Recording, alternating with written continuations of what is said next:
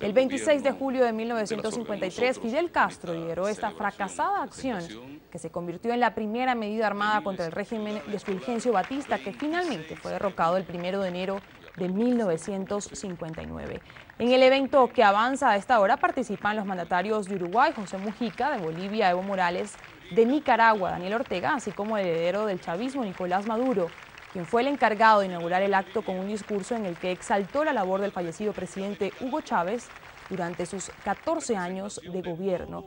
Mujica, por su parte, envió un mensaje a los países primermundistas, mientras Morales y Ortega agradecieron a Fidel Castro por haber sido gestor de la revolución en América Latina. Y estando nosotros aquí, está Chávez con su amor, el amor infinito hacia Cuba, hacia Fidel, hacia la historia grande de nuestro país. Así que Santiago de Cuba, las banderas de rebeldía del Moncada tienen vigencia absoluta. Que nadie tiene el derecho, por ser grande y fuerte, a aplastar a los pequeños y a los débiles. Lección de oro de 60 años de revolución. Primero, Fidel,